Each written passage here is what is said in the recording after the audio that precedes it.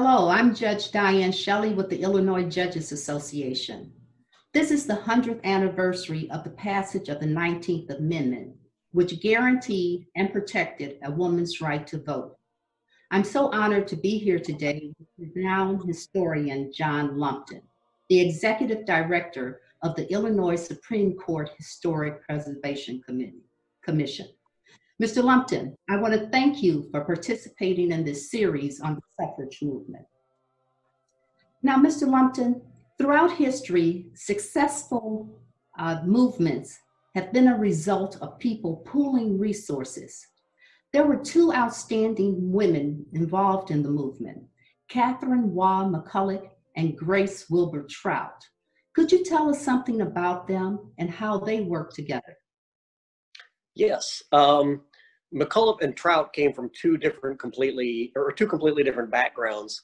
McCulloch was an attorney, and actually she was the first woman who was elected Justice of the Peace in the state of Illinois.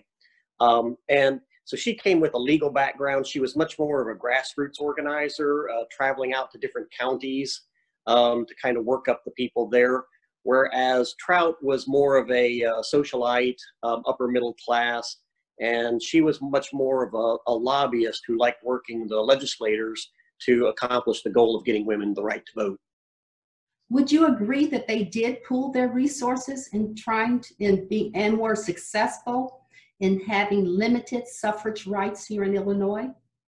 Yes, absolutely. Because they each kind of worked their different spheres, they were successful in what they were doing, but it wasn't a cohesive movement because they were working sort of independently of each other.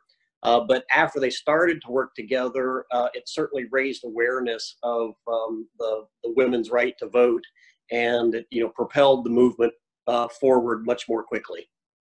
Thank you, Mr. Lupton. Very interesting. Historian John Lupton, on behalf of the Illinois Judges Association, I would like to thank you, and I would ask that everyone follow the Illinois Judges Association on YouTube.